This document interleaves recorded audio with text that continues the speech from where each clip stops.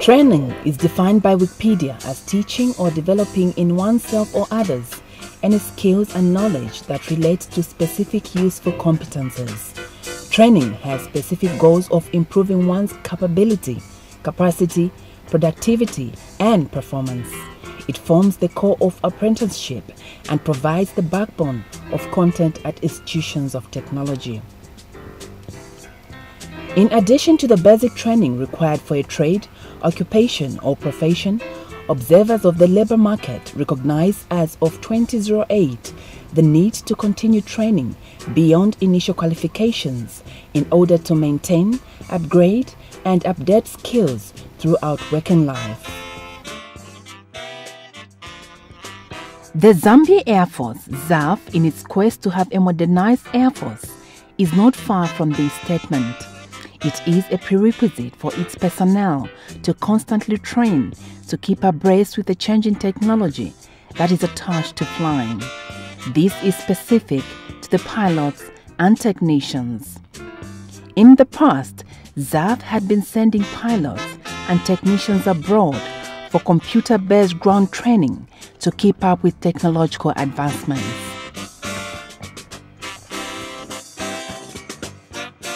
However, in the past few years, the Zambia Air Force has managed to acquire the capability to train some of its own pilots locally using computer-based ground training systems. These play a major role in building pilots' craft and confidence by providing cost-effective, safe, and yet realistic ways of training. Military aircrews are capable of gaining maximum operational proficiency without taking to the air and burning aviation gas, which is costly. No? So much. That's it. Oh, it goes up. Yeah, just keep it down to 10. Where it says 10, keep it. Okay? Yes, sir. Good. So, we have an aircraft airborne here with the student on the controls. Right now he's climbing through 2,400 feet and he's doing a speed of 125 knots. At this stage, we expect that this person has been able to do all the ground checks as per regulation, as per the checklist, that he has also mastered the emergency procedure. But this system can also be made or linked in a way to these others. And so they could do a formation flight together, in which any side view, you probably see the other aircraft, which is this other student there, and see the other one probably in another place close to his vicinity. The L-15 Simulator Center at Lusaka Air Force Base and the Ground-Based Training System GBTS at Livingston Air Force Base give the Air Force the advantage of refining knowledge and skills for pilots and technicians alike. The centers house different components that include interactive media centers, flight training devices, formation simulators, ground remote monitoring systems, flight training debriefing systems, aircraft maintenance systems, and the maintenance management systems. Distinguished guests, the official opening of the L-15 Simulator Training Facility today is significant to us as Zambia Air Force, as it redefines and opens a new chapter in flying training experience of our fighter pilots in the Zambia Air Force.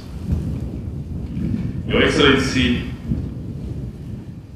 computer-based ground training systems in aviation have played a major role in building pilot skills and confidence by providing cost-effective, safe, and realistic ways of gaining experience.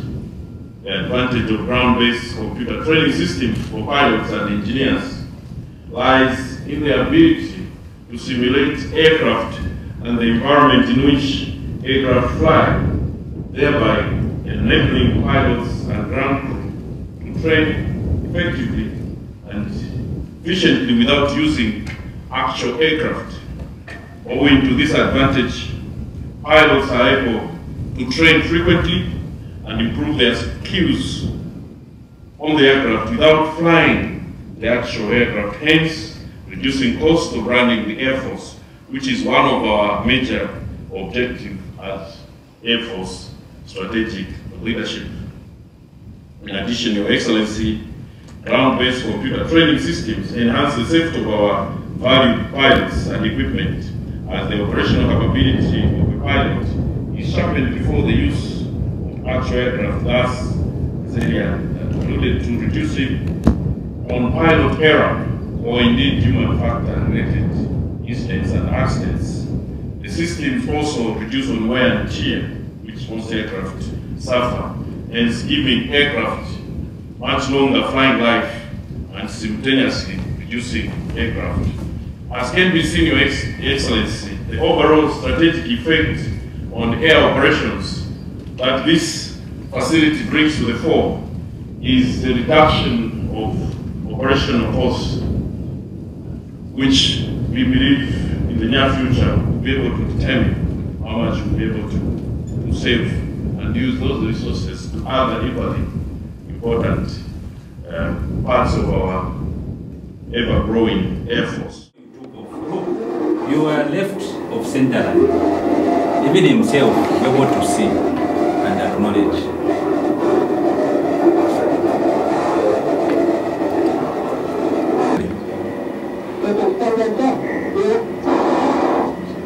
And the engine instruments, you can tell that it's passing through 7,000 and is maintaining speed of 316. So, for example, if a student is supposed to maintain 320, you come and show him, why were you maintaining 324? All this is in an effort to improve on proficiency and efficiency. The aim is to optimize the training of aircrew personnel by cutting on time and cost.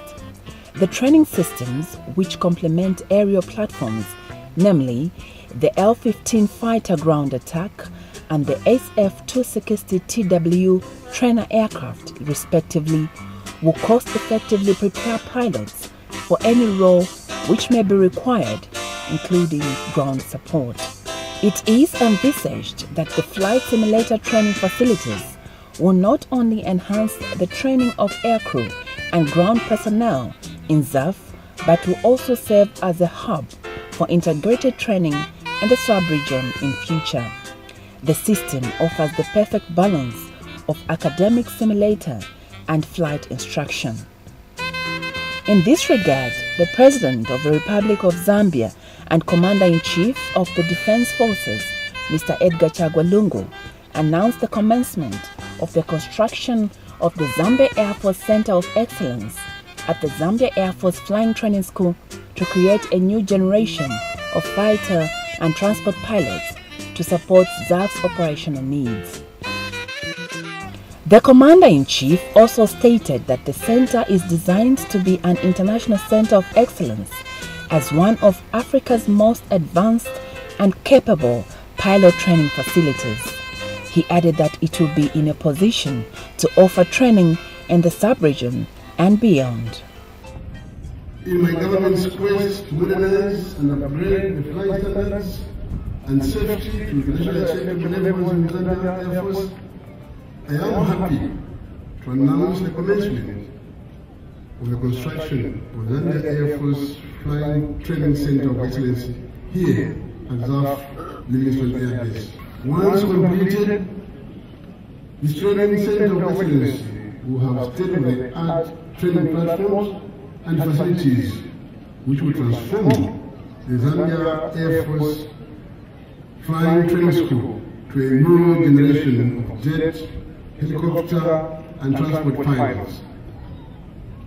This is aimed to supporting Air Force operational needs. The center is designed to be an international center of excellency capable of offering training in the SADC region and beyond.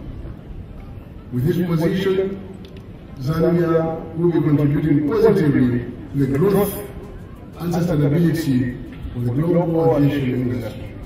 It is for this reason that the Air Defense Forum under the United States Africa Command, quoting a 2015 Global Firepower Study, ranked the Zambia Air Force as 7th among African countries in terms of training aircraft. The Zambia Air Force is slowly and carefully being expanded in line with the Vision 2020 of creating a lean, well-equipped, well-trained professional tactical air force capable of responding to the air power needs of the 21st century Zambia.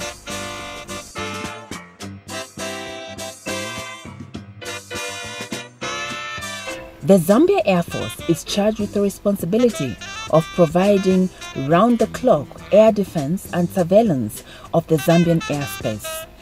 Apart from radars, the Zambia Air Force acquired remotely piloted aircraft systems, RPAS, or unmanned aerial vehicles, UAVs, to be used for target decoys, combat missions, research, development, and enabling the execution of high-profile and time-sensitive missions.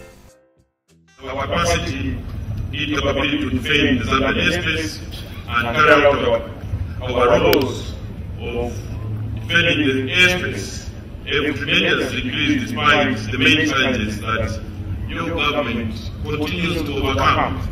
Let me assure you, Your Excellency, the story divided is that we will look after this equipment and infrastructure that has been given to us for the defense of our country and guard it jealously. We will continue to grow our internal capacity and capabilities to match the ever-increasing modern platforms on our inventory.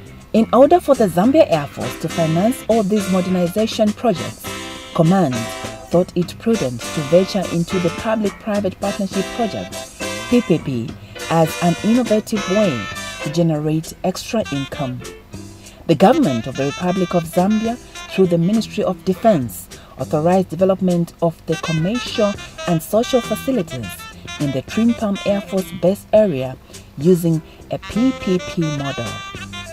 His Excellency, the President of the Republic of Zambia, Mr. Edgar Chagwa Lungu, officially launched the ZAF PPP project in 2016 in ZAF Trimpam, and since then works to construct housing units, sports complexes, shopping malls, hotels, conference centers, recreation facilities, filling stations, a ZAF academy, a university, and MERSES have since commenced. Once completed, ZAF will be able to benefit by receiving a certain percentage of proceeds realized from running the venture throughout the concession periods, and after the concession of about 20 to 28 years, the facilities will become Zambia Air Force property. Your Excellency, let me also state that we have not just sat back as Air Force to solely depend on government funding, but have engaged ourselves in supporting government financing options. To this end, Your Excellency, we are actively pursuing the Public-Private Partnership Initiative program with our partners, namely Kingsland City and the Dreamtown Investment at Home and Shangri-La. Today, Your Excellency, we are among the pioneers, practical pioneers of the Public-Private Partnership Initiative from the time the Public-Private Partnership Act number 14 of 2009 was established, so it passed 8 years ago, Your Excellency. I can confirm to you that this Mount Facility Infrastructure Project that the Zambia Air Force is doing with our PPP partners alluded to through a special purpose Zambia Air Force vehicle has advanced tremendously, and will soon invite you, Your Excellency, to check on the progress made so far. Basically, we are creating a new district in Lusaka, Your Excellency.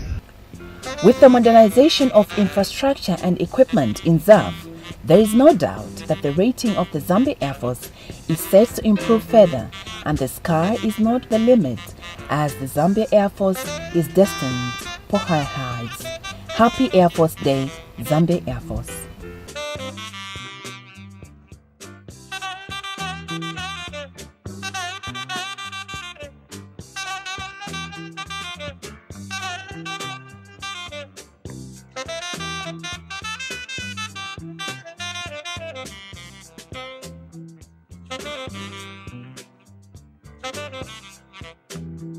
Thank you.